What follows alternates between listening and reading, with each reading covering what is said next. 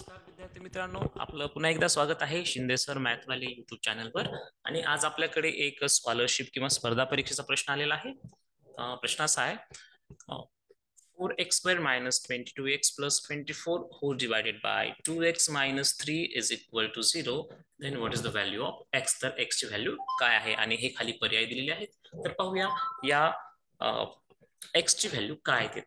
तर त्या अगोदर मी तुम्हाला सांगू इच्छितो की तुम्हाला हा व्हिडिओ चांगला वाटला तर नक्की तुम्ही लाईक करायला विसरू नका आणि अशाच प्रकारचे स्पर्धा परीक्षे संदर्भात गणिताचे व्हिडिओज पाहण्यासाठी तुम्ही या चॅनलला नक्की सबस्क्राईब करा.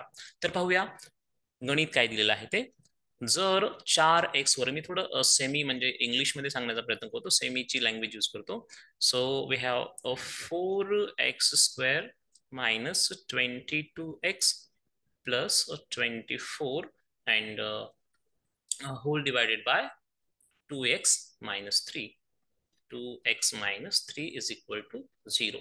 तर हे एक्सप्रेशन आपल्याला दिलेलं आहे. ओके, आता काय करायचं मित्रांनो, आपल्याला x ची व्हॅल्यू काढायची. तर वर x चा वर्ग आहे, x² आहे, तर तो नको पाहिजे होता, म्हणजे पटकन आपल्याला x ची व्हॅल्यू काढता आली असती. तर मग त्याला कॅन्सल करण्यासाठी वर जे काही पॉलिनॉमियल गिवन आहे ती क्वाड्रॅटिक पॉलिनॉमियल आहे, म्हणजे त्याच्यामध्ये highest index of x or given variable 2 आहे, त्याच्यामुळे याला क्वाड्रॅटिक ट्रायनोमियल असं म्हटलं जातं. कारण याच्यामध्ये एकूण 3 टर्म्स आहेत आणि ती क्वाड्रॅटिक म्हणजे हायेस्ट इंडेक्स 2 आहे. तर अशा वेळेस जी क्वाड्रॅटिक टर्म असते ना, म्हणजे इथे x² वाली किंवा एकदम लेफ्ट मोस्ट साईडची, त्याचा कोएफिशियंट चेक करावा लागतो काय आहे. तर इथे 4 आहे. तर 4 असल्याच्या नंतर या 4 ने कॉन्स्टंट टर्मला म्हणजेच 24 म्हणजे ज्याच्यामध्ये व्हेरिएबल नाहीच आहे त्या टर्मला मल्टिप्लाय करावं लागतं. सो 4 इंटू 24 येईल 96. मग काय करावं लागेल, हे 96 चे असे फॅक्टर्स घ्यावे लागतील की जेणेकरून त्या दोन नंबरचं प्रोडक्ट 96 आलं पाहिजे, ॲज वेल ॲज त्याच दोन नंबरची जी ऍडिशन आहे ती ऍडिशन मात्र -22 म्हणजेच लिनियर टर्मचा कोइफिशियंट आला पाहिजे विथ देअर ओरिजिनल साइन, त्याच्या ओरिजिनल साइन्स. मग असे कोणते दोन नंबर्स आहेत की ज्यांचा गुणाकार 96 त्यांचं प्रोडक्ट 96 येतं आणि ऍडिशन मात्र -22 येते. तर ऑफकोर्स ऍडिशन जर निगेटिव्ह येत असेल आणि प्रोडक्ट पॉझिटिव्ह येत असेल तर ते दोन नंबर हे दोन्हीही निगेटिव्ह असायला पाहिजेत. तर ते दोन नंबर्स कोणते मित्रांनो, तसे 96 चे बरेच फॅक्टर आहेत, पण आपल्याला असेच फॅक्टर घ्यायचे. ते कंडिशन आहे की त्यांची ऍडिशन -22 आली पाहिजे. तर हे फॅक्टर आहेत -6 आणि -16, कारण 16 6 तर 96 होतं, मायनस इंटू मायनस प्लस येतं आणि 6 आणि 16 या निगेटिव्ह नंबरची ऍडिशन केली तर ती किती येणार आहे, -22. म्हणजे दोन्हीही अटी आपल्या पूर्ण झाल्या. ओके, हे दोन नंबर्स त्या दोन्ही कंडिशन्स पूर्ण करतात. ओके, तर हे ते दोन नंबर्स आहेत जे आपल्याला यूज करायचे आहेत -22x च्या ऐवजी. ओके, तर या एक्सप्रेशनचे फॅक्टर्स घेऊया आपण आता. तर हे फॅक्टर्स मी इथे घेत नाही कारण MCQ चा प्रॉब्लेम आहे, सिस्टमॅटिक सॉल्व्ह नाही केला तरी चालेल. तर बघूया, ह्या 4x² - 22x + 24 च्या ऐवजी आपल्याला काय लिहिता येईल. मी परत एक्सप्रेशन इथे लिहितो, म्हणजे न्यूमरेटर तेवढा लिहितो, x² - 22x प्लस 24. आपलं काय ठरलेलं आहे की ह्या -22x च्या ऐवजी आपण घेणार आहोत -6x आणि -16x. तर मग नवीन एक्सप्रेशन काय होईल, 4x² - 6x -16x प्लस 24. म्हणजे हे जे ओरिजिनल एक्सप्रेशन आहे किंवा आपला न्यूमरेटर आहे त्याचा मिनिंग मात्र चेंज नाही झालेला. मिनिंग -6x आणि -16x यांची ऍडिशन -22x येते आणि शेवटच्या दोन टर्म्स आपण चेंज केल्याच नाहीत, म्हणजे ओरिजिनल स्टेटमेंटचा मिनिंग चेंज झालेला नाही. फक्त त्या 3 टर्म्स होत्या त्याच रूपांतर 4 टर्म्स मध्ये झालेलं आहे. तर मग आपण दोन दोनची ग्रुप घेऊया आणि यांचे कॉमन फॅक्टर्स काय आहेत ते पाहूया. आता पहा, 4x² आणि -6x मध्ये नंबर कोणता कॉमन आहे. कॉमन असणे म्हणजे त्या मोठ्यात मोठ्या नंबरने ह्या दोघांनाही पूर्ण भाग जावा, तर तो नंबर आहे 2. तर ह्या दोघांच्या नंबर मध्ये म्हणजे कोएफिशियंट मध्ये आपण 2 कॉमन घेतला. मग व्हेरिएबल सुद्धा आहे तो, इथे x² आहे, इथे x आहे, तर x ने ह्या दोघांनाही भाग जाईल म्हणजे आपण 2x कॉमन घेतला. आता कॉमन काढलेल्या नंबरने यांना डिवाइड करायचं असतं. सो 2 ने 4 ला डिवाइड केलं तर आन्सर 2 येईल. x ने x च्या स्क्वेअर ला डिवाइड केलं तर फक्त एक x शिल्लक राहील. त्याच्यानंतर परत या 2x ने -6x ला डिवाइड करायचं, तर अर्थात डिवायझर सपोज पॉझिटिव्ह असेल आणि डिव्हिडंड निगेटिव्ह असेल तर त्याचा कोशंट हा निगेटिव्ह येतो, भागाकार वजाचा येतो. सो 2 ने 6 ला डिवाइड केलं तर आन्सर 3 येईल आणि एक्स एक्स तर कॅन्सल होतील. आणि परत ह्या दोघांमध्ये कोणता मोठ्यात मोठा कॉमन फॅक्टर असेल की त्या नंबरने ह्या दोघांनाही भाग जाईल, तर तो आहे मित्रांनो -8. कारण 8च्या पाड्यामध्ये 16 सुद्धा आहेत आणि 24 सुद्धा आहेत. तर या -च्या 8नी -च्या 16 ला डिवाइड केलं तर भाग बसेल 2चा किंवा 2 येईल आन्सर. आणि इथे एक्स नाहीच आहे डिवायझर मध्ये, पण डिव्हिडंड मध्ये आहे म्हणजे ते शिल्लक राहील. सो 2x शिल्लक राहतील -8नी -16 एक्स ला डिवाइड केलं तर. पुन्हा परत प्लसच्या 24 ला सुद्धा डिवाइड करायचं. आता इथे निगेटिव्ह साईन आहे, इथे पॉझिटिव्ह आहे, तर डिव्हिजन मध्ये आन्सर निगेटिव्ह येईल. सो 8नी 24 ला डिवाइड केलं तर आन्सर येईल 3 किंवा भाग 3चा बसेल. परत आपल्याला या दोन टर्म्स मिळाल्या आणि परत या दोन टर्म्स मध्ये आणखी एक गोष्ट कॉमन आहे, ती म्हणजे ब्रॅकेट. मग ब्रॅकेट हा या दोन्हीचा कॉमन फॅक्टर आहे, तर काढा मग कॉमन त्याला. तर कॉमन असेल 2x-3, जे की दोघांमध्ये कॉमन आहे, तो एक वेळेस लिहिला आपण म्हणजेच कॉमन काढला. आणि या ब्रॅकेट्सच्या बाहेर ज्या टर्म्स किंवा नंबर्स आहेत ते सेकंड ब्रॅकेटमध्ये आपण लिहित असतो जशाच तशा विथ देअर ओरिजिनल साइन. तर इथे आहे 2x, म्हणजे फर्स्ट टर्म मध्ये 2x आहे ब्रॅकेटच्या बाहेर, तर इथे 2x घेऊन टाका. आणि सेकंड ब्रॅकेटच्या बाहेर -8 आहे, तर हे -8 घेऊन टाका. म्हणजे हे जे फॅक्टर्स आहेत ह्या क्वाड्रॅटिक पॉलिनॉमियलचे आहेत, जी की आपल्याला या प्रॉब्लेम मध्ये न्यूमरेटर मध्ये दिलेली आहे. म्हणजेच ह्या 2x-3 इंटू 2x-8 चं मल्टिप्लिकेशन केलं तर ते आन्सर काय येणार आहे, हेच येणार आहे जो आपला न्यूमरेटर आहे. म्हणजे त्याच्याऐवजी आपण हे फॅक्टर्स घेऊ शकतो. ओके, याच्याऐवजी मी काय घेणार आहे आता, in first bracket 2x-3 and in second bracket 2x-8, then whole divided by जो आपला डिनॉमिनेटर आहे तो मात्र तसाच राहील 2x-3 आणि हे राईट साइडला इज इक्वल टू 0 जशाच तसं. ठीक आहे. आता पहा, वर न्यूमरेटर मध्ये 2x-3 वाला ब्रॅकेट आणि 2x-8 वाला ब्रॅकेट यांच्यामध्ये मल्टिप्लिकेशन साइन आहे. तर मल्टिप्लिकेशन साइन असेल आणि खाली एकच ब्रॅकेट असेल किंवा नंबर असेल तर आपण डिरेक्टली कॅन्सल आउट करू शकतो. तर आता हा ब्रॅकेट आणि हा ब्रॅकेट कॅन्सल होईल, म्हणजे शिल्लक काय राहील, 2x-8 is equal to 0, meaning 2x is equal to +8. हा निगेटिव्ह 8 साईड बदलल्याच्यानंतर पॉझिटिव्ह होईल. दोन्ही साईडला जर आपण 2 ने डिवाइड केलं, हे बे एक बे, हे बे चोक 8, meaning x is equal to 4 शिल्लक राहील. त्याच्यामुळे आपलं कोणतं ऑप्शन करेक्ट आहे, second option, x is equal to 4. ठीक आहे. त्याचबरोबर पुढचे काही क्वेश्चन्स आहेत ते आपण थोडी डिस्कस करूया.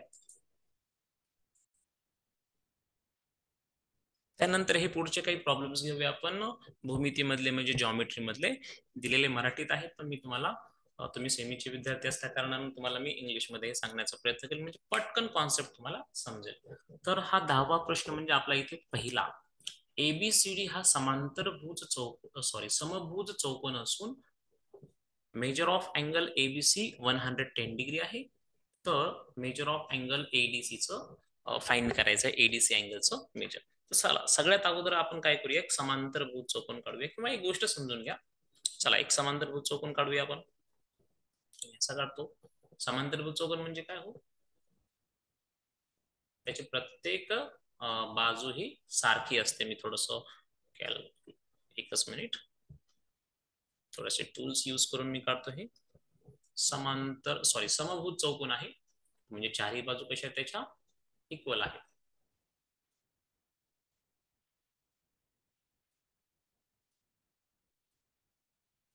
ओके, गृहीत धरा की हा समभुज चौकोन आहे आणि त्याचे अँगल्स घेऊया आपण. तर बी हा अँगल मोठा दिसतोय, म्हणजे मी ते घेतो ए बी सी आणि इथे डी. यापैकी हा एबीसी जो अँगल आहे तो आहे 110 डिग्री. तर आपल्याला विचारलंय एडीसी हा अँगल किती असेल, कोणता, ए डी सी. ठीक आहे.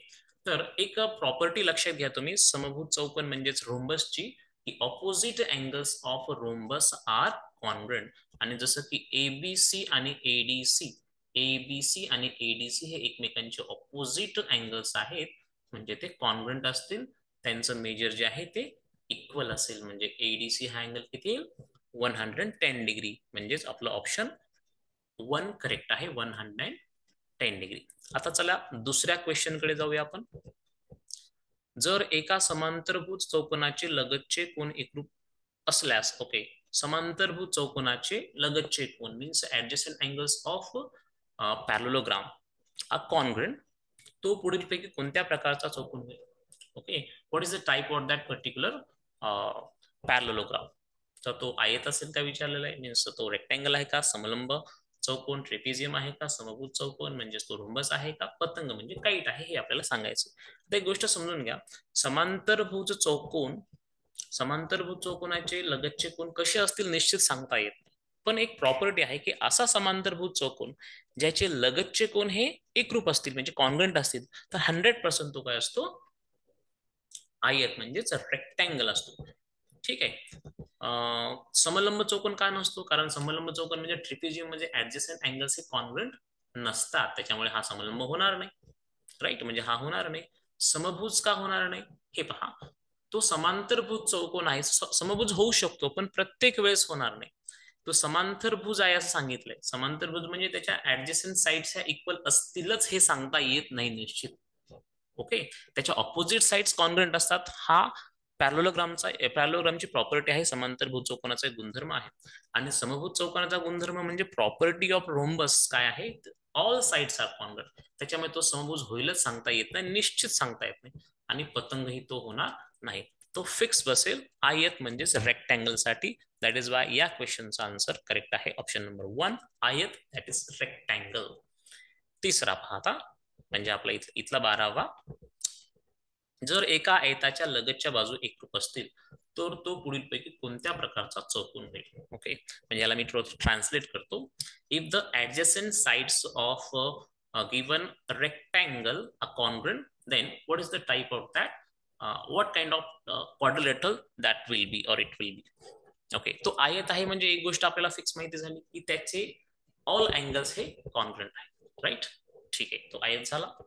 त्याच्यानंतर खालीलपैकी कोणता तो टाईप होईल, तर तो चौकोन तर निश्चित आहेच, म्हणजे हे तर एकदम जनरल झालं. तो स्पेसिफिक सुद्धा होणार आहे. समलंब चौकोन हा होणार नाही, कारण समलंब चौकोन असेल किंवा ट्रेपेजियम असेल त्याच्या लगतच्या और ऍडजसेंट साइड्स कधीही कॉन्ग्रुएंट नसतात.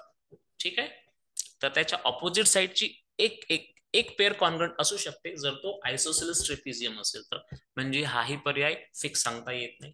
चौरसाकडे लक्ष द्या, चौरस म्हणजे स्क्वेअर, स्क्वेअरच्या म्हणजे स्क्वेअरची डेफिनेशनच काय आहे, if each side of a quadrilateral is congruent and each angle is a right angle, then the quadrilateral is a square. तर एक गोष्ट फिक्स माहिती आहे, तो आयत आहे म्हणजे रेक्टँगल आहे, म्हणजे प्रत्येक अँगल हा त्याचा 90 डिग्री आहे, प्रत्येक अँगल किती आहे 90 डिग्री आहे. आणि सेकंड कंडिशन काय सांगितलेली, लगतच्या बाजू एकरूप असतील तर, म्हणजे ऍडजसेंट साइड जर कॉन्ग्रुएंट असतील, हे पहा अशा प्रकारे घेऊ आपण, प्रत्येक अँगल काय आहे राईट अँगल, आणि जर ऍडजसेंट साइड्स जर कॉन्ग्रुएंट असतील तर काय होणार आहे. आता हा रेक्टँगल आहे, रेक्टँगलच्या ऑपोजिट साइड सुद्धा कॉन्ग्रुएंट असतात, जसं की रेक्टँगल गिवन आहे म्हणजे ऑपोजिट साइड तर 100% कॉन्ग्रुएंट आहे. त्याचबरोबर त्यांनी हे सांगितलं की ऍडजसेंट साइडच्या पेअर ही कॉन्ग्रुएंट आहे, म्हणजे त्याची प्रत्येक साइड ही कॉन्ग्रुएंट होते. म्हणजे स्क्वेअर साठी लागणारी first condition all sides R congruent, आणि second condition all angles R right angle. मग दुसरी कंडिशन कशी पूर्ण होते, तो रेक्टँगल आहे, आयत आहे सांगितलेलं आहे, म्हणजे त्याचे ऑल अँगल्स राईट अँगल्स आहेत, ऑल साइड्स कॉन्ग्रुएंट आहेत, इक्वल आहेत. मग स्क्वेअर साठीच्या दोन्ही कंडिशन परफेक्टली मॅच होत आहेत, त्याच्यामुळे ऑप्शन 3 करेक्ट आहे, चौरस meaning square. That's all. Thanks for watching this video. जर तुम्हाला हा व्हिडिओ आवडला असेल तर नक्की लाईक करा, तुमच्या मित्रांना तो शेअर करा, आणि असे एक्साइटिंग व्हिडिओ मॅथ बद्दल पाहण्यासाठी तुम्ही या चॅनलला नक्की सबस्क्राईब करा. धन्यवाद.